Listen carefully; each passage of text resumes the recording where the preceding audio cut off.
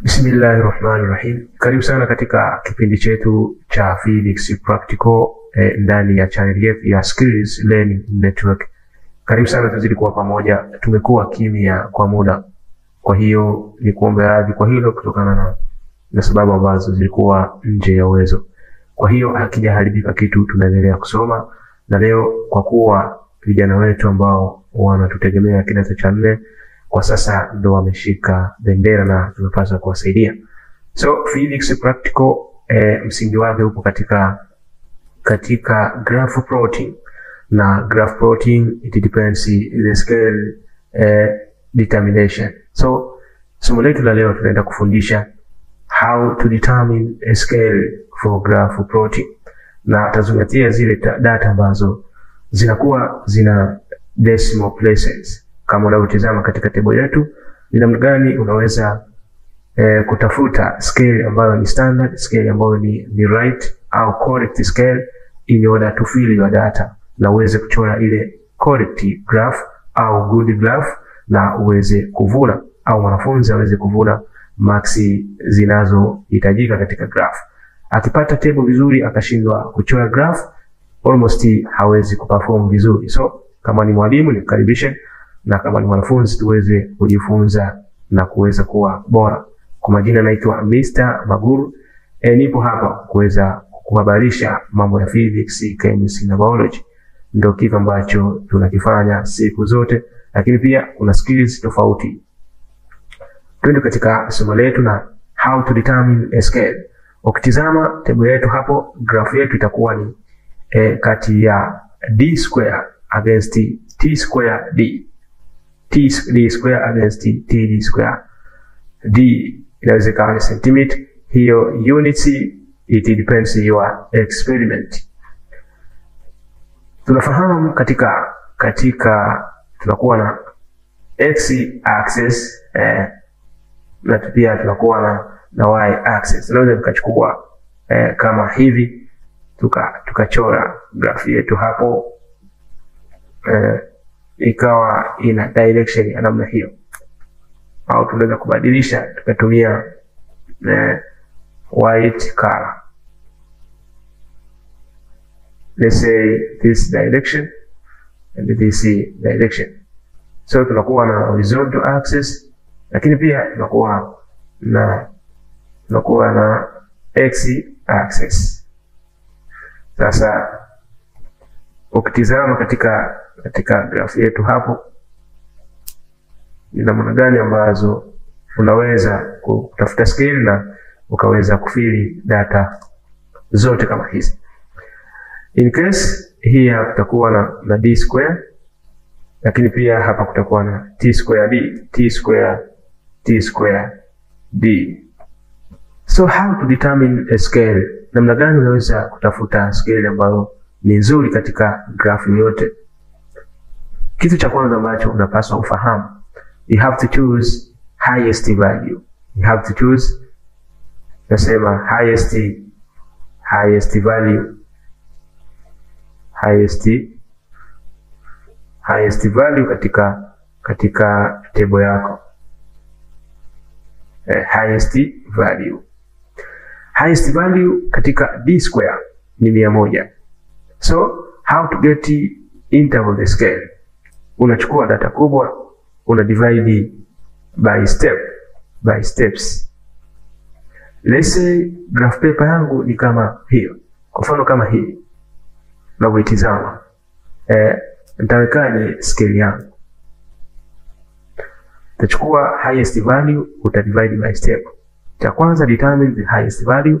Cha pili unaenda kutafuta steps.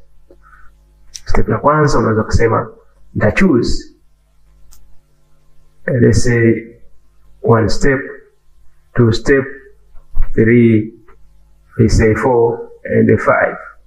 Hapo unaweka location katika step, na katika y axis weka 1, 2, 3, 4, 5, let's say 6. Hizo ni step ambazo utaenda katika vertical direction na horizontal axis direction. So the highest value tumesema ni 100. 100 divide by ukitizama step 1 2 3 4 5, almost 5 steps, almost our value will be 20. Kwa hiyo hii ni interval ambayo utaenda nayo katika kila step. Kwa hiyo itakuwa ni 20, itakuwa 40, itakuwa 60, then 80 hadi 100. Katika horizontal axis data yetu kubwa ni 60 point, kama unautizama hapa 6.48. Then highest value itakuwa ni 6.48. utadivide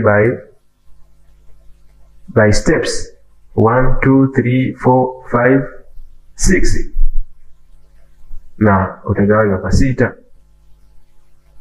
Almost utapata tingiza katika calculator,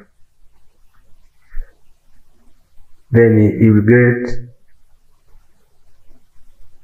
6.48 6. Itakuwa ni sawasawa na 1.08.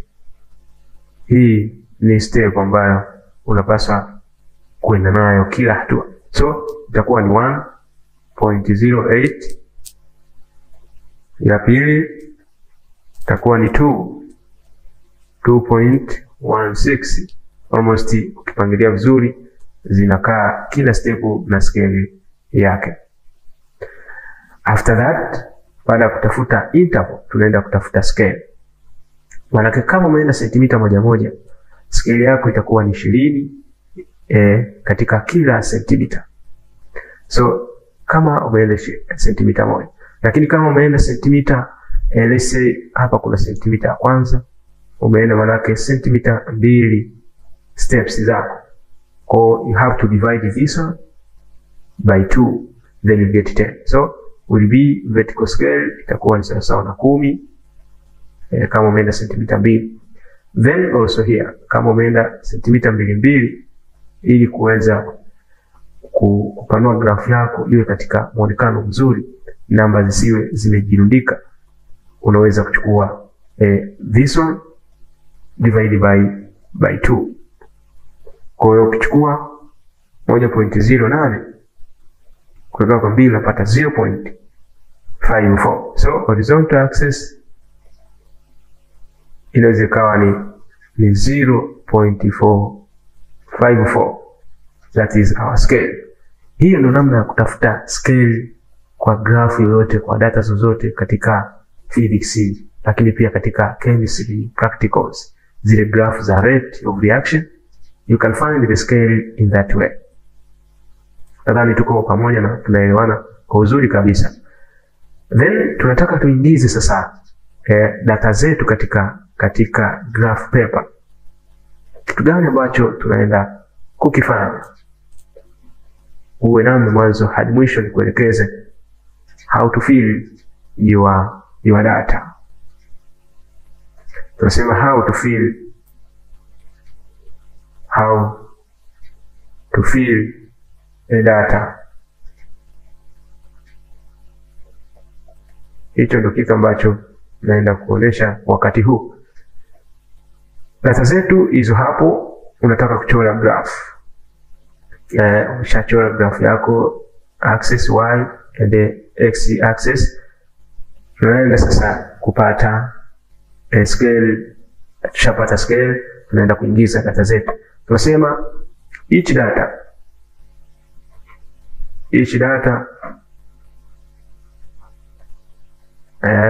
data utagawanya na its scale.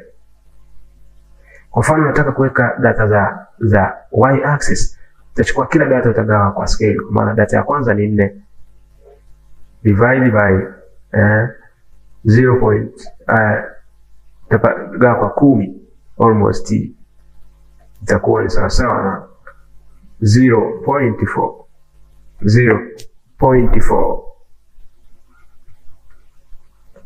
0.4. Hiyo ndo sentimita ambayo utaenda nayo. Kwa hiyo kutokea katika 0 kwenda juu utahesabu 0.4. 0 utaipata katika sentimita katika graph paper yetu. Kila sentimita inakuwa na mistari midogo midogo hii kama unavyoona hapo na kucholea.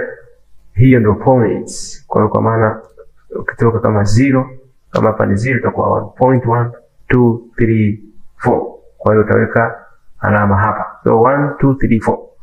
Utaweza kusubiri point ya pili uweze kutengeneza intersection. Katika horizontal axis vile vile unachukua 2.032. Unachukua 2.032 una divide each scale ambayo ni 0.454. Almost utapata hatua au centimeter, number of centimeter to count. 2.032 divided by 0.54 unapata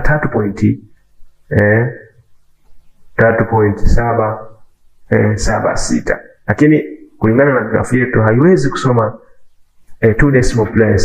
Tunasema itakuwa ni 3.8. 3.8. Kwa hiyo unaenda kusoma mwanzo tumesoma 0.4, lakini kwenda katika direction hii itakuwa ni 3.5, 3.76 au 3.8. Kwa 3.8 utahesabu 1 2 3. Hapa katikati itakuwa na point, kwa utaweza kutengeneza hapo, na 0.4 ilikuwa huku, let's say hapa, kwa utatengeneza point ya kwanza. Kwa hiyo zitakuwa zinajipanga hivyo na utaweza kupata ile baseline. Kila scale, kila data unagawa kwa scale yake. Kwa kila data unagawa kwa scale, na hapa kila data unagawa kwa scale, ndio utaweza kuziweka point ambazo zina decimal katika graph paper yako. Na graph yako itakuwa muonekano wa sentimita katika graph paper ya namna hii, na utaweza kuwa umemaliza uchoraji wa graph katika experiment uliopewa au uliotakiwa kuifanya. Kitu kingine ambacho nataka nikukumbushe ni how to write a scale on a graph paper. Let's say this is your direction. Hii ni graph yako.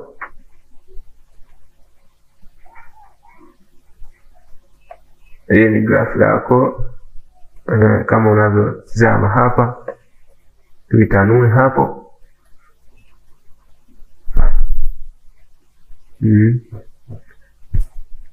Title inakuwa katika direction ya hapa hivi. This is title. This is title. Lakini scale huwa inakuwa pembeni na scale yako. So this is scale. Kwa namna ya uandishi utaandika vertical scale kwa maneno yote. Kwa maana vertical scale, utaweka dot 1 cm. Tunasema represent. Let's say ilikuwa ni 0.4, ilikuwa ni 10, labda say centimeter, utaweka unit, na horizontal pia kwa maneno kama nilivyoonyesha 1 cm. Represent kwa represent in words. Represent utaandika hapa katika graph yako 3 itakuwa ni 0.54. 0.54. Hiyo ni scale ambayo utakuwa unaenda nayo na utaweza kuchora graph yoyote. Nadhani somo letu limeishia hapo. Shukrani sana, tuzikuwa pamoja na kwa vipindi vingine vinavyofuatia. Nikukaribishe usisite kuvitembelea na kuweza kujifunza zaidi. Nina imani kwamba mwanafunzi atakuwa bora, na tunaendelea. Kitu kikubwa, grafu ina maksi nyingi, na ndio kitu ambacho unapaswa kukifahamu kabla hujaenda katika experiments. Shukrani sana, tuzidi kwa pamoja katika wakati mwingine. Bye bye.